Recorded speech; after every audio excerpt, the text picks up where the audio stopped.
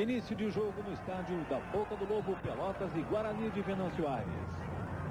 E o gol do Pelotas veio logo no início do jogo. Luiz Carlos Gaúcho toca para Beto e faz um golaço. Veja aí o gol do Pelotas, o primeiro. Pelotas 1-0 em cima do Guarani. E a torcida vibra com o gol de Beto, centroavante do Pelotas. Cobrança de falta, Luiz Carlos Gaúcho. Bola com Beto na área e é o segundo gol do Pelotas. Veja de novo.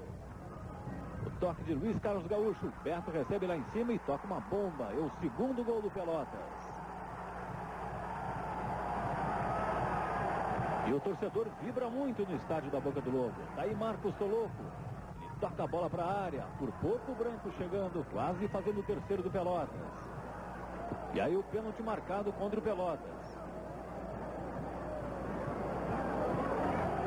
Aí o centroavante bate e faz. Pelotas 2, Guarani de Venâncio Aires 1. Em seguida mais um gol do Pelotas. Branco tenta por cobertura. No rebote ele pega e faz. Pelotas 3-1. Veja de novo aí o terceiro gol do Pelotas. Branco.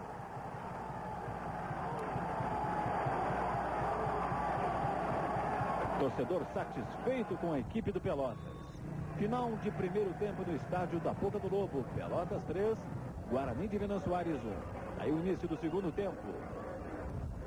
Bola rolando. Aí o lateral cruza para a área, mas a bela defesa do goleiro Gomes. E o Pelotas perde mais uma. Marcos Toloco toca.